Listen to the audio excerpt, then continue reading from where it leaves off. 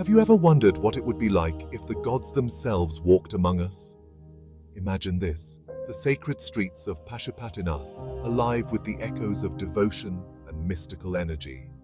Picture Lord Shiva, the destroyer and transformer, making his way through the crowd, his divine presence undeniable. Beside him, the beloved Lord Ganesha, the remover of obstacles, walks with the grace of an elephant, his small companion, the rat, scurrying close by. Hanuman, the mighty monkey god, known for his unwavering devotion and strength, strides with purpose, his eyes filled with wisdom. As they move through the streets, the atmosphere is electric.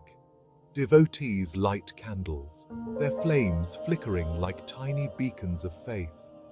The air is filled with the melodic chanting of mantras and the rhythmic beats of drums. The people around them are singing and dancing, their hearts overflowing with joy and reverence. It's a celebration of divine presence, a moment where the spiritual and the earthly realms intertwine. But the journey doesn't end here.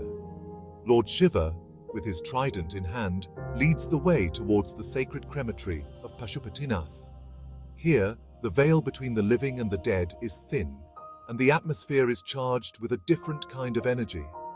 In this mystical place, Shiva is met by devotees who are not of this world. Big devils, ghosts, and demons gather, drawn by his divine magnetism. They come to pay their respects, to seek his blessings, and to find solace in his presence.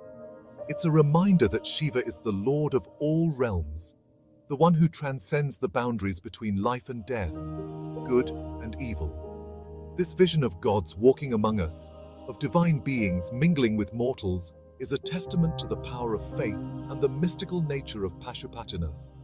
It's a place where spirituality and reality merge, and where the presence of the divine can be felt in every heartbeat, every breath.